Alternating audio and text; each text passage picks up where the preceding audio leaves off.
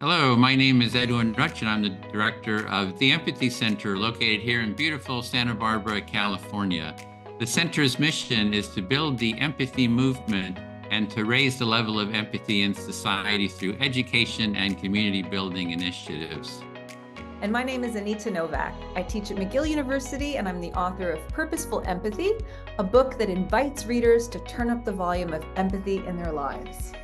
And at the beginning of 2024, Anita and I co-hosted the Empathy Summit, brought to you by the Empathy Center, and more than 40 authors of books about empathy participated. They shared what their book was about, why they were motivated to write it, and what they hope readers will take away. Thank you so much for watching, and we hope you'll buy their book. Maria, I'm so excited to introduce Maria, who is an empathy advocate who shows progressive, people-centric organizations and leaders how to achieve radical success through empathy. She's a sought-after speaker and facilitator and the author of The Empathy Edge, Harnessing the Value of Compassion as an Engine for Success. She's gifting 50 audiobooks to the summit. Welcome, and over to you, Maria. Thank you so much, Anita. Can everyone see my slides? Yes? Okay, great. I'm going to start my little slideshow here. I won't be able to see you while my slideshow is playing, but thank you for that great introduction. As Anita mentioned, I am an author, a speaker, a leadership trainer, and really what I like to call myself an empathy advocate. I'm the founder of Red Slice, which I've spent decades helping forward-thinking leaders and brands embrace empathy for radical success. And that's really how I came at this work, was through marketing and branding and having an understanding of the importance of connecting and engaging with people on a human level and trying to teach my clients that as well. My next book actually is coming out this fall, The Empathy Dilemma, which is about how to help successful leaders balance performance, people, and personal boundaries. And side note, I want to include all of your books in the reading list in the back of that book. We're still in the copy edit right now, so I will be reaching out to make sure that we get your book included in there. Pretty much the mantra that sums up how I come at this work is that cash flow, creativity, and compassion are not mutually exclusive. And I'm going to talk a little bit about the both and philosophy that I'm trying to push forth into the world, that for too long we've subscribed to these either or false narratives that have held us back from an organizational perspective, but also from a human perspective and from an innovation perspective. Let me tell you why I wrote this book. Some people go, how does a brand strategist end up becoming an empathy advocate? There's a variety of reasons. One, as I mentioned, is that, in my work, I really discovered the superpower of empathy and understanding what makes people tick, where they're coming from, their context. And that can be used for good or that could be used for evil. And I really encourage my clients to use that for good, for how can you improve lives? How can you add value? How can you speak the language of the person that you're talking to? And realizing what a vital skill that is when we're dealing with colleagues, when we're dealing with our children, when we're dealing with our partners. But the biggest reason I wrote the book is this guy right here. This was taken several years ago. My son is 9 years old now, but about 2016, when I was having these epiphanies about wanting to do a little bit more meaningful work and seeing and unlocking the secret of empathy in terms of engaging and connecting with people, my son was 2.5 at the time. And I was reading him books about compassion and sharing and empathy. But when I looked up at the headlines, right, politically, organizationally, in business, in media, the examples of the leaders and their behaviors that I saw, quite frankly, frightened me for my son. And I thought, what is the point of teaching him all this if this is the world he's going into, if these are his role models? And being the stubborn redheaded Italian that I am, I couldn't let that stand. So I decided to approach it from a research perspective and say there had to be leaders, organizations, brands who were practicing empathy and winning.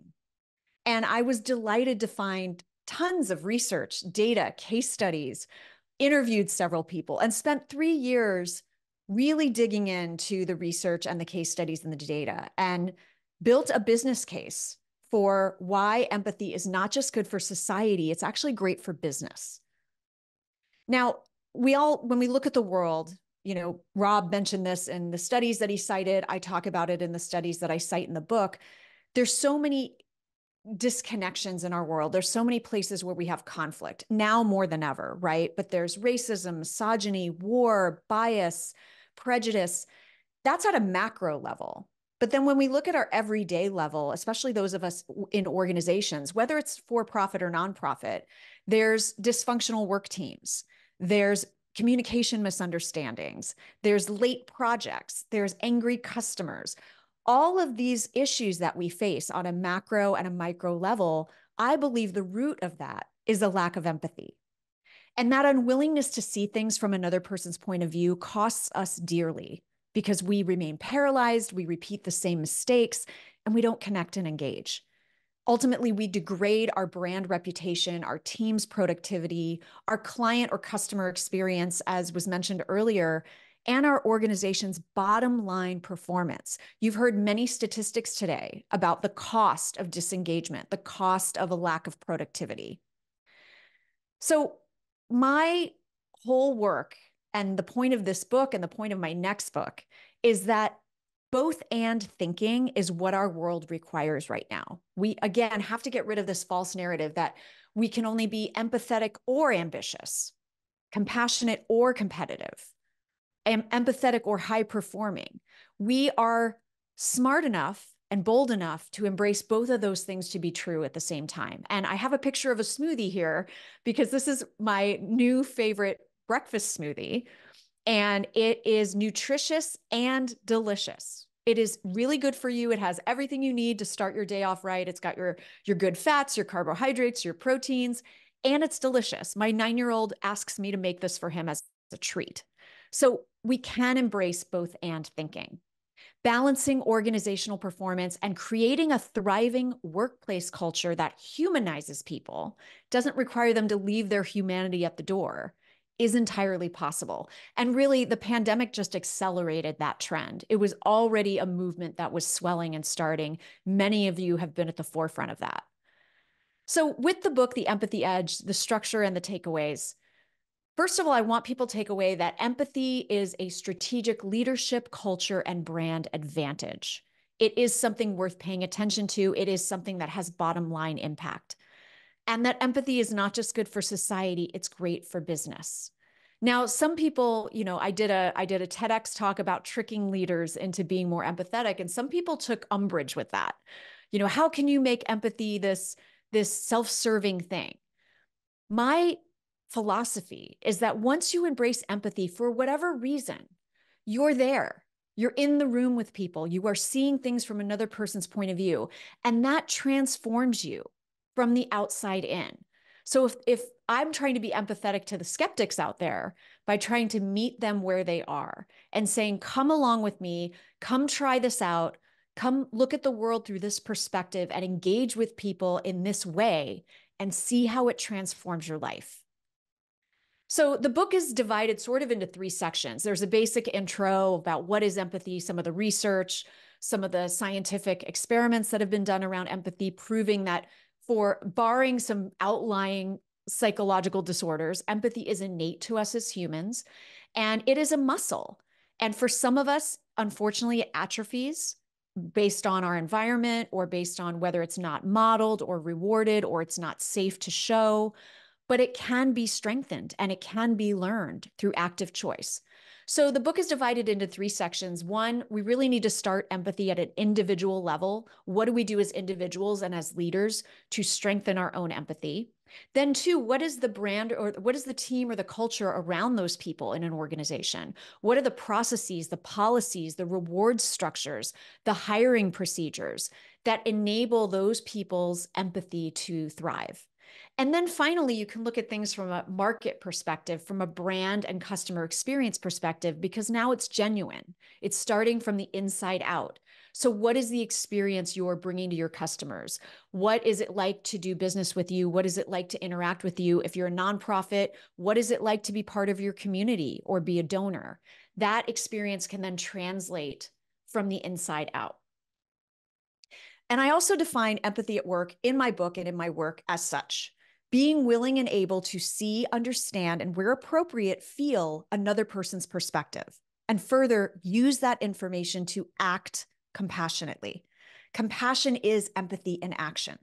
We can be empathetic all we want, but if we don't do anything with the information we're getting from other people, and that doing doesn't have to be whatever they want. It doesn't have to be making a different decision. It can just be holding space. It could be listening. It could be doing an empathy circle. So there's different actions we can take and ways that we can respond that are much more productive and much more healthy to connecting and engaging. So real quick, I'm going to speed through this because I got carried away on my little soapbox here, but I want to offer you this quote and a little freebie. Tim Cook, the CEO of Apple, states that, people will try to convince you to keep empathy out of your career. Your humanity will be tested. Don't accept this false premise. And I live by this. Again, both and, not either or. So if you would like to strengthen your own empathy, here's a QR code for you. Just grab your phone. It'll ask you a few questions about today's very short presentation. Enter the code HABITS and you'll get some tips from the book about how to daily or in different interactions strengthen your own empathy. And for those of you that want to keep in touch, please do. I have a newsletter. I have a great podcast featuring many of the folks that are on this call. Thanks, and hopefully Maria. more. Thank you so much, everyone. Beautiful. Thank you.